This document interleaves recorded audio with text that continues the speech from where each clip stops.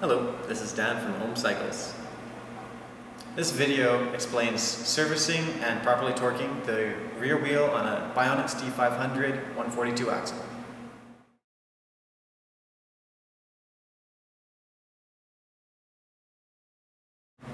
First, we're going to power down the system and then remove the battery.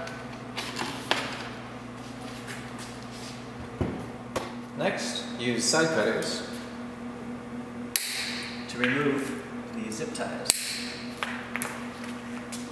Next, unplug the communication cable by pulling the sleeve back.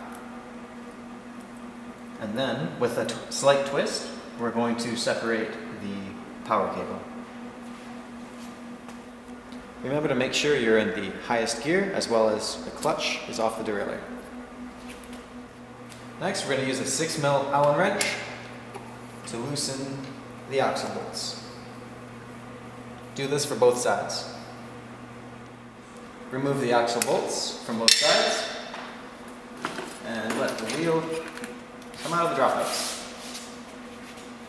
As always, if you're doing a flat repair, please inspect the tire and rim for any damage.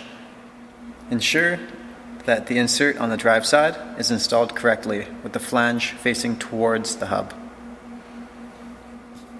When reinstalling the rear wheel, ensure that the axle notch is facing at the 6 o'clock position and the torque reaction collar bottom lines up with the axle notch like so. When reinstalling the axle bolts, make sure to use blue Loctite. When reinstalling the wheel, ensure that the bottom of the torque reaction collar is lining up with the bottom of the dropout. Slide into position and reinstall the bolts.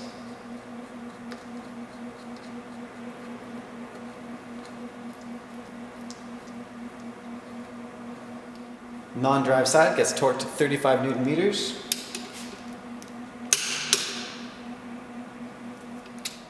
And drive side is torqued to 15 Newton meters. This can be found on the side of the frame as well as online. Hooking the motor back up, we're going to start with the communication cable. Line up the little white arrow with the white arrow on the other side. Just insert like so. And then the power cable.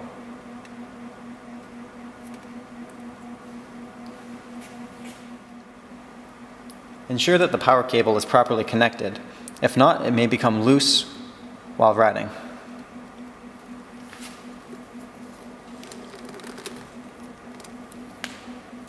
Now it's secure. Here's the example of a fully seated power connector. This is an example of an unseated power connector.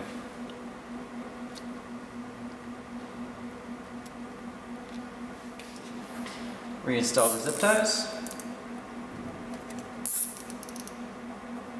Ensure that the cables are not touching the rotor, and you're good to go.